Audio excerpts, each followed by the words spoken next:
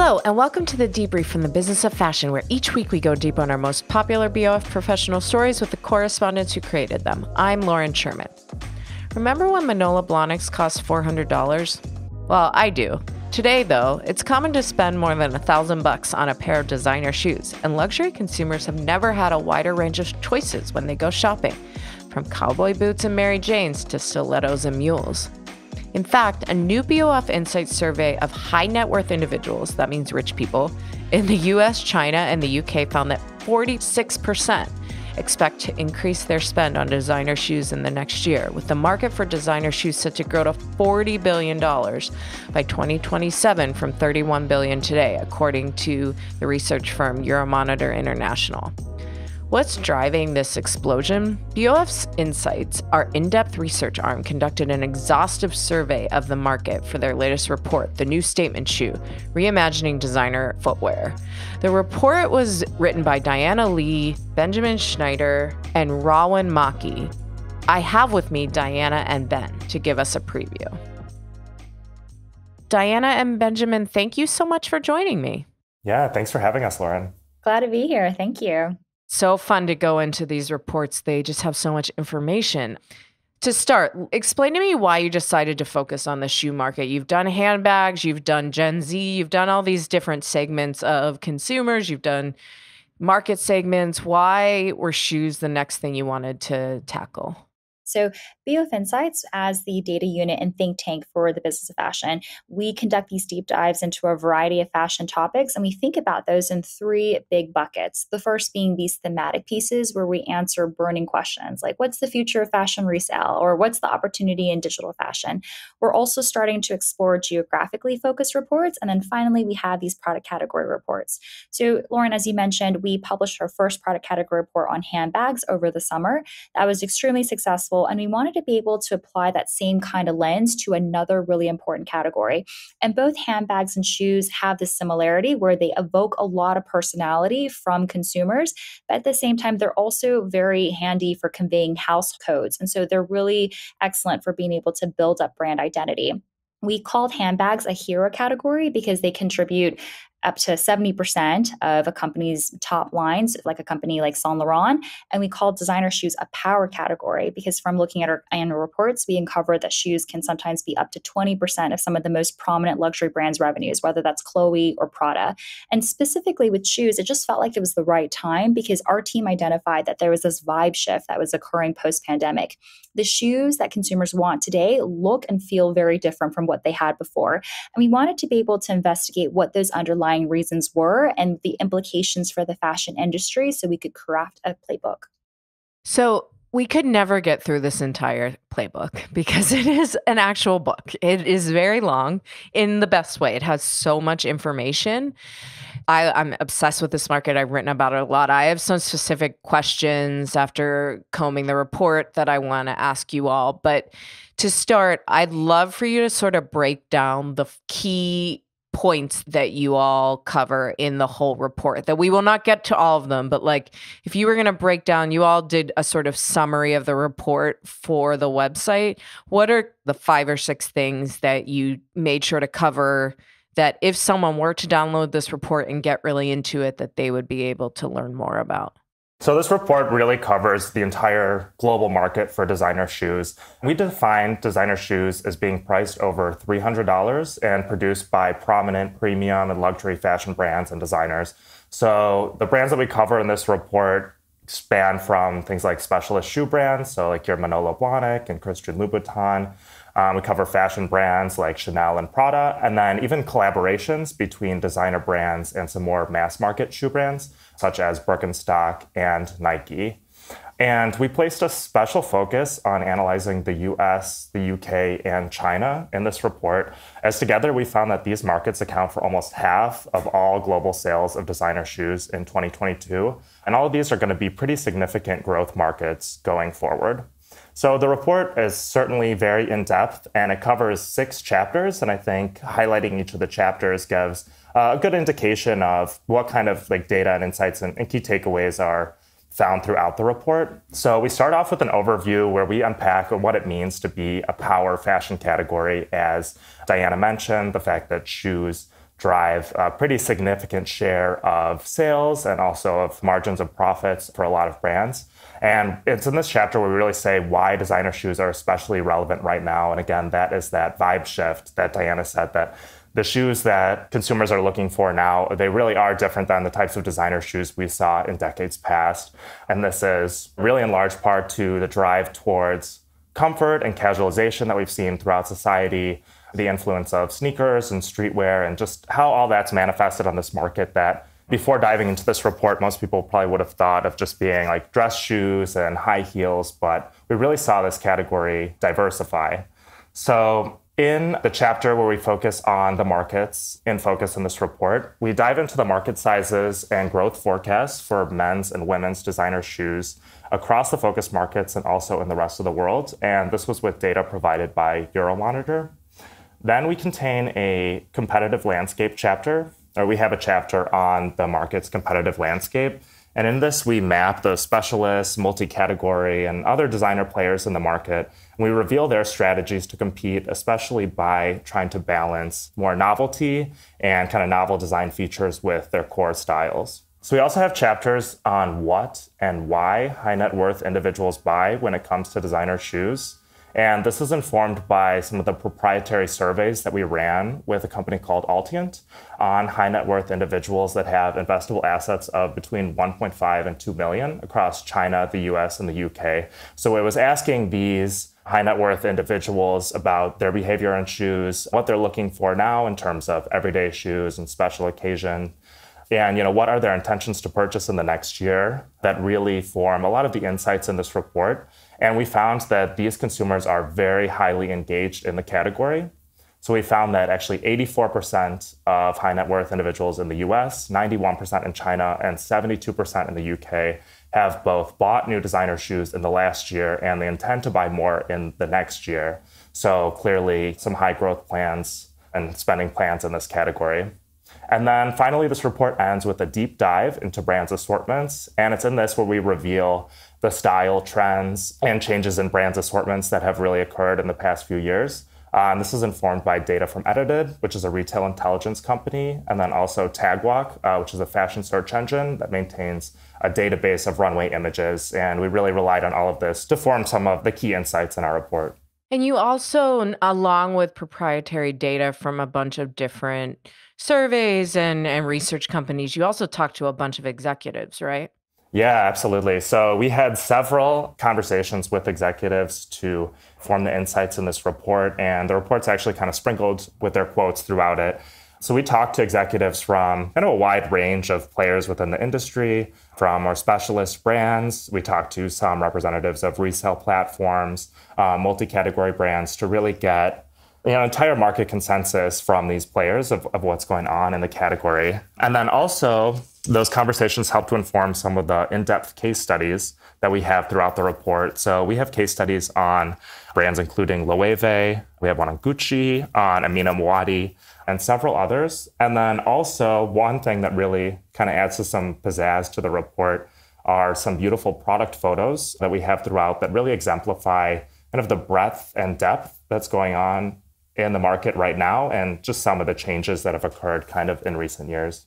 The first thing I wanted to ask you guys about specifically is price, because it's something I've followed really, really closely, not only as a reporter and have written about fashion inflation, et cetera, et cetera. Now there's real inflation because of supply chain and material costs, all that stuff. But if you think about it, 10 years ago, I bought a pair of boots that I think were $990 or $890 from Saint Laurent. They were a little pair of Chelsea boots, and it was the most money I'd ever spent on a pair of shoes. And I think probably still the most money. I'm not running around buying $2,000 pairs of shoes. But what I will say is, like, to find a pair of shoes under $1,000 is pretty hard. Designer shoes, the high-end designer. I know that you were looking at $300 or more. So there are brands like Loeffler Randall that sell shoes for $400, $500 that are good quality. My good friend Emmy Parsons has a line of sandals that's like $495. But true blue designer shoes, like there are a lot of them that are over $1,000, and a lot of boots and things that are over $2,000 now. What did you see in terms of pricing and how that is all shaking out, especially as we head into whether or not it's a recession or just like a moment of economic uncertainty. And what did executives say about why the prices have gone up in this category specifically? Because I know it's gone up across fashion. Well, some of the data that we got from Edited really exemplifies just how much these prices have been increasing. So we saw from the Edited data that prices for designer shoes increased 10% from 2019 until the third quarter of 2022. And that's just for women's shoes. Actually, men's shoes increased 15% over the same period. So certainly much higher than rate of inflation, even though that is also really high. And we heard from executives that many factors are at work here, of course, but there are a few particularly key ones. One thing that we really saw driving this was just the impact of hype sneakers and streetwear kind of coming onto the scene. Talking about brands like Yeezy, like Nike's collabs with Off-White, and a lot of other limited edition sneakers. These sneakers being just produced in limited quantities, they saw resale prices far outstrip their retail, with some even having markups like several 100%. And not only did this help to lead to a development of a pretty robust resale market for shoes, but it also seemed to kind of condition the customer to feel a little more justified spending just that much more money on shoes than maybe they had previously. So something else that's adding to this is, of course, inflation. Inflation is really having a profound effect on shoes just due to the number of component parts and the intensive manufacturing process that's required to produce shoes. So we actually heard from them that a basic pump can require up to 120 steps for completion and comprise over 300 to 400 parts. So you can definitely imagine that a price increase at every step in the supply chain, a price increase on all of those component parts are going to be passed on to the final consumer. And that's something that we've seen kind of driving these prices up. You also surveyed people on what brands that they're obsessing over. And in one way, it really surprised me, but in some ways it didn't. But you surveyed consumers and they were high net worth in UK, US, and China, all extremely important markets for luxury goods and unique markets right now because of their economic situations. But they also named Gucci as their number one footwear brand. And I guess if you think about classic Gucci loafer, it is a pretty easy to wear shoe and a lot of men wear it, so it adds that in. But I was pretty surprised that they were the number one. Do you have any insight into why they're resonating with consumers so much right now? You're referring to a free response question from our high net worth individual panel about their favorite brand. So it's not an easy feat for a brand to have been the number one choice that's named across all three of these major markets, US, UK, China. So as Benjamin mentioned, one of our case studies was on Gucci and in the style evolution that took place under the former creative director, Alessandro Michele. So he took on that appointment in 2015. And there is a very clear divide between pre-2015 and onward. And it's very clear that under Michele, Gucci became much more trend-led in terms of the direction of its shoes. So prior to Michele, the heels and the dress shoes on offer were a lot more conventional. But Michele came in and he really imbued this distinct personality and romanticism and maximalism to the designs that was really exciting to consumers. So these were statement shoes, but they were also very comfortable because Michele was emphasizing flat shoes like sneakers and loafers and sandals, and they all had a twist. So he was quite ahead of the curve when it came to the combination of comfort and style. And a really good example of that is the Princetown leather loafer, which was fur-lined, it was fuzzy, it was absolutely built to be this social media and street style sensation. And I think that shoe actually really encapsulates the new Gucci very well. And it also catapulted Gucci into something that was more conventional, into something that was quirky and defiant, but undeniably luxurious. And so under Michele, shoes became Gucci's fastest growing category. The overall contribution to sales actually jumped close to 20%, which was up 5 percentage points from before Michele's appointment. So clearly, this was translating both on a creative and commercial level.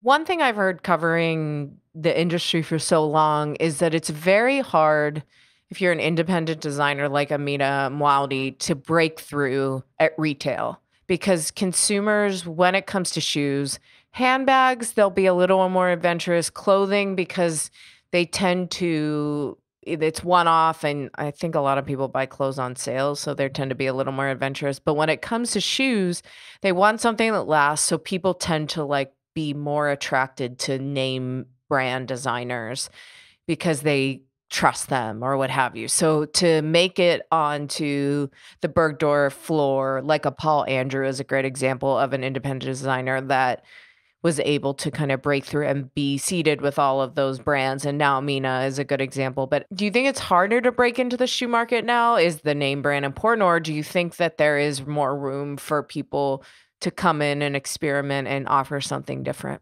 I actually think it's easier today than it was before to be able to break into the footwear market. So, as Benjamin mentioned, we did look at the competitive landscape for designer shoes, and we looked at this mapping on two different axes. The first being price. So, that is ranging from aspirational to absolute luxury in pricing. And that's being contrasted versus a fashion style, which is something that is more fashion forward to something that's more classic in style. So, this mapping was already quite crowded, which is what you were talking about. And that's because you've got these footwear specialists like Jimmy Choo or Christian Louboutin. And you also have all these multi-category luxury brands like Chanel and Burberry that design and manufacture things other than shoes, but they want a piece of that footwear pie. So even though it's crowded, there's always space in that competitive landscape for new entrants. And so we actually have seen a lot of contemporary brands emerge in recent years. You mentioned Amina Muaddi, that came out in 2018. There's a brand called P-Fairy, which is all about vegan materials. They launched in 2020. There's also a Match and Match and Marianne Park, and I could continue. But basically, those new brands are finding the right combination of price and style. So they're finding the white spaces, or they're going into these niche verticals that have been previously underserved. So as an example, I talked about P-Fairy, which is offering a designer shoe made of vegan materials. And there's also a brand called Marianne Park, which is designer shoes that are orthopedic in nature. So this is what I mean by finding these unusual combinations and actually finding a way to access consumers that have those specific needs or desires. And I do think that social media has this enormous role in being able to level the playing field, because there's now this opportunity to acclimatize a new brand with your consumers and educate them and create that demand so that the retailers are coming to you. And so you're also able to sell to consumers directly in addition to your usual channels of distribution. Wonderful news for the consumer. So you two really also get into how the casualization of culture has changed the shoe market. Diana, you were sort of talking about that before with the breaking through of these younger brands, but it is really interesting going back. I'm friends with Leandra Medine, who used to run this publication called The Man Repeller, and she's been recently like just obsessed with huge platforms. She's just really into them, and she's a huge fashion person, and she experiments and she wears anything goes with her, and she's like really into trying new things. And I do think I definitely have found myself like going back to wearing kitten heels or just dressy flats now that I'm back in the world. But that being said, I will never wear a really high heel again. Like I never was able to really walk in them anyway. And I decided long before the pandemic started that I was never going to do that to myself again. Not only was uncomfortable, but what is the consumer sentiment? How has the market changed, and how is that manifesting at retail? Well, it definitely seems like before the pandemic, this casualization of dress codes, which we were already seeing in workplaces and school and many other social spaces, it was really just benefiting like sportswear and more traditional kind of athletic shoe brands versus designer shoes. So especially benefiting things like Nike or Adidas or Allbirds. And we saw more and more people wearing these kind of shoes every day for work, for school, instead of something like a high heel or even like more comfortable heels, like a kitten heel, for example. And I think during this time, too, the attention of luxury consumers was really drawn to those designer collaborations between the sportswear brands and designer brands, too, but not really thinking about designer brands for comfortable shoes specifically. Do you think, just going off on that point, obviously on the runway, we're seeing a lot less sneakers, but do you think that that's ever going to really go away? It's almost like a driving loafer at this point. Gucci will always, they might have been selling the fur-lined or faux fur-lined loafers for a long time, or fancier heels, and Chanel does heels. But when it comes down to it, it feels like people are not going to give up their sneakers. What do you all think about that? Do you think it's just like another category that will become more classic and less trendy or less fashionized for a while as the trend cycle changes and we do move into dressier shoes again? So with like the return of special occasions and more people kind of emerging from their pandemic lifestyles, we definitely are seeing, non-sneaker categories coming back and taking some share from sneakers. But I think it's pretty clear that sneakers are here to stay in designer shoe collections, and they're pretty much standard fare in a lot of collections. I think we saw in our assortment data from Edited that actually in men's collections especially, sneakers make up about 70% of footwear assortments for several brands, including like Dior, Valentino, and Balenciaga. They're 70% of their assortments are sneakers now. And for women, it's a little lower, like 30% or so. But I mean, clearly we see in all these brands that a large percentage of their collections certainly are sneakers. So as I said before, there is just so much ground to cover, and we only touched on a bit of all the work you all did. But I wanted to end with you both telling me what you were most surprised about going through this report. Some of this, you could sort of figure out the top line takeaways and think, okay, yeah, that makes sense. But what really made you think differently after doing all this reporting and research? For me, what was really surprising are the exact ways in which we see that creative shift unfolding. So we talked about that combination of style and comfort that people are craving post-pandemic. So we saw that very clearly in our data, where over 70% of our high net worth individual panel stated that they wanted more comfortable shoes. And at the same time, over half said that they wanted more statement styles. And comfort and style used to be in conflict with each other, but more and more so, we're seeing designers actually bringing those two threads together. So Lauren, you talked about kind of the resurgence of platform heels. And so that is a heel, it gives you the height, gives you that confidence, but on a much more stable base. And that's just an example of how comfort and style are really being able to mesh. And so I think that also explains the popularity of things like driving loafers. So the loafers and slides, those are all smartening up. So if you think about how the silhouettes are becoming sleeker, there are more embellishments. And that's also where you have these really fun collaborations between kind of a brand like Birkenstock and something like a Manolo Blahnik. So something that probably would not have been very much conventional beforehand is now almost seen as a way to kind of say, okay, like this is our entry point into this comfort shoe, but we're going to really glam it up. And talking about glamorous, well, heels themselves are undergoing this reinvention where that's become the newest piece of real estate. So it used to be in the past that brands would very much put their logos or their signature stitching on the vamp of the shoe, which is the upper part of the shoe that covers your foot, or the quarters of the shoe. But we're seeing more and more so that brands are actually playing with the heel. So you have brands like Saint Laurent or Loewe or Amina Muaddi, where you've got these surrealist designs. So for example, Loewe created these heels with broken eggshells, or they have, flower petals or a soap bar. And obviously Amina Muaddi has a very recognizable signature flared heel. So these are shoes that we're seeing translate from runways to shops. And so I actually think that consumers are willing to become more and more playful for their shoes, as long as it also gives them that comfort element. Ben, what was the surprising thing for you? One thing that really didn't surprise me was the degree to which sneakers have really become a part of this market and are really here to stay in designer shoe collections. But I think what is surprising is the number of other kinds of styles of real comfortable casual shoes that are also pretty much staples in the market now and have kind of, drifted off the success of sneakers, but they've definitely benefited from the same kind of lifestyle trends that we've seen. So I think a great example is the amount of sandals and slides and also like clogs and mules that we're seeing in the market now. So people would get these from like a Birkenstock or Crocs, and they're very like mass market brands, but now we're seeing even up to like 10 to 20% of a lot of brands' shoe collections being these like sandals and slides and clogs and mules. And, some that come to mind right away are the Bottega Veneta clogs, so those Crocs with Balenciaga, and like Gucci slides. I feel like Gucci, in large part, kind of made their name for themselves in the designer shoe world, especially among like younger consumers with these slides.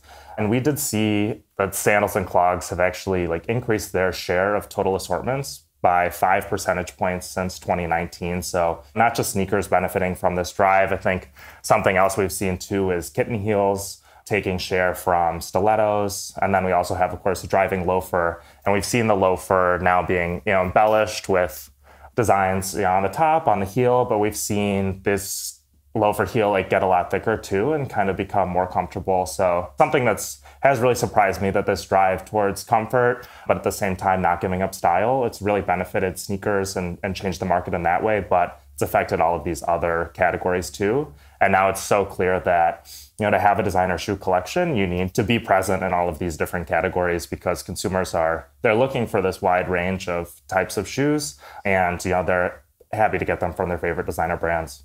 Yeah, it really is wild what is on offer now. I recently did a report. The LVMH brand Celine showed in Los Angeles where I live. So I did a report on how their business has been doing. And the show was very 2005 themed. So it was like skinny jeans and high boots and those like sort of Vivienne Westwood inspired pirate boots that were really popular then.